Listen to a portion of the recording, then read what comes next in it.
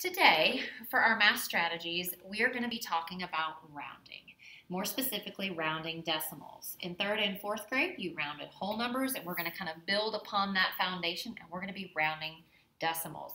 Just know that you're going to be using that same place value reasoning you use for whole numbers to help with decimals. So, before we get started with rounding decimals, let's practice rounding whole numbers on an open number line. Okay, so the first number that we're going to round is 783. And today we're going to be rounding 783 to the nearest hundredths. And I like to put it in a place value chart so I can see specifically where I'm rounding to. And I also put a dot above just to help me stay organized. So for my open number line, I have to think about my two endpoints. And in this case, my two endpoints are going to be the two hundredths that 783 is in between. So I know that 783 is in between 700 and 800. Okay. Another important thing I need to do for my open number line is add my midpoint. Okay. And by adding this midpoint, it can tell me if the number is closer to 700 or closer to 800, because I know that if it is less than 750, then it's going to round down. If it's more, if it's exactly 750 or more, I know it's going to round up to 800. So I know that 783 is going to fall about right here on my number line because I know that 783 is about 17 away from 800, but is 83 away from 700. So I know that 783 rounds to 800. Now let's try and kick it up a notch here, and let's round some decimals. So today, again, I have my place value chart, and I'm going to round 273 thousandths to the nearest tenths. And again, I use my place value chart, and I put my dot at the top just to keep myself organized. So again, I'm going to have my open number line, and I've got to think about my two endpoints. And my two endpoints are going to be the tenths place. So I know here it's in between 2 tenths and 3 tenths. Okay. So I also need to find my midpoint. And so my midpoint can be a little confusing with decimals. So I may need to think about these decimals in different terms. So I know my midpoint is going to be 25 hundredths. The only reason I know that is because I know that 2 tenths is equal to 20 hundredths, and 3 tenths is equal to 30 hundredths. So that can kind of help me.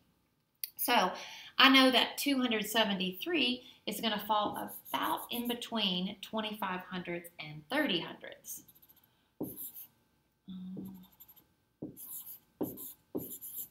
And I know that because I can also think about these decimals in different terms.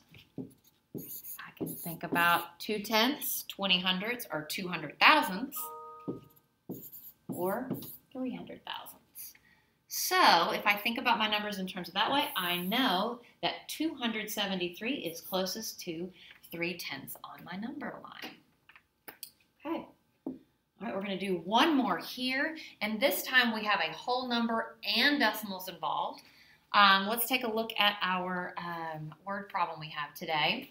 A grocery store charges the nearest hundredth of a pound for produce.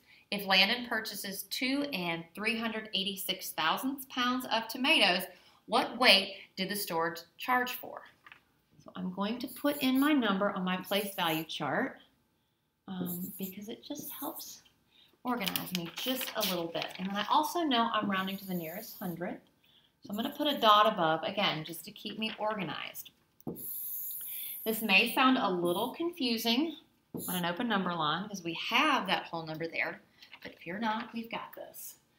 Okay, so again, I need to find my endpoint. So my endpoints are going to be that hundredths place. So I know that 2 386 thousandths is in between 2 and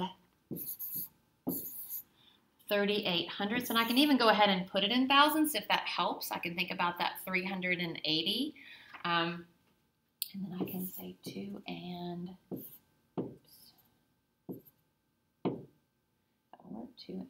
I need to change my color so we can see it. 2 and 390 thousandths.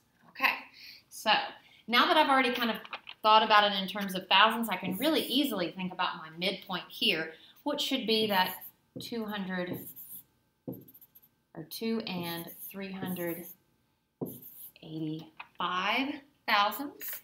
So I know with just one more thousandths here, it's going to be close. 86. So I know that it is more than halfway. So I know that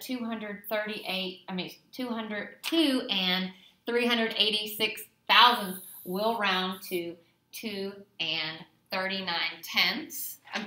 hundredths, or 2 and 390 thousandths.